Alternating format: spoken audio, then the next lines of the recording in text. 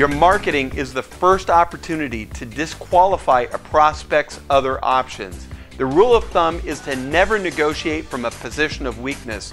The one with the power is whoever holds more options, so you want to take away the consumer's options so they'll only see you as their one and only choice. How do you do that? Well, with a strong marketing message, of course. Here are the 5 cardinal rules of marketing that can help you be the first and hopefully the only choice.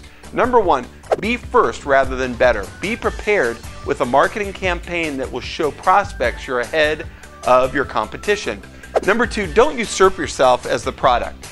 The major reason anyone chooses you as their agent has nothing to do with the company you work for, but because of what you do and who you are first and foremost. Number 3, show the difference you can make.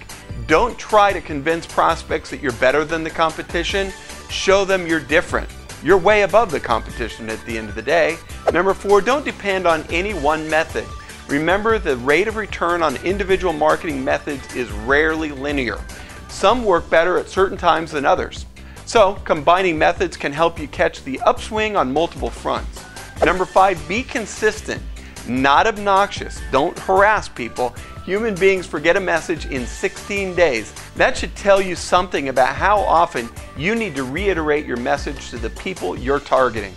You need to follow up, not so often it becomes obnoxious and out of this world, but not so infrequently that it loses impact.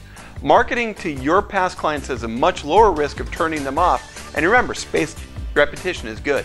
And it takes more time and money to get your message across to a stranger, so take a different approach with each segment. And use your past clients to spread your message and consistently follow up with the leads that they bring you. Thanks for watching, see you next week, and have a great day.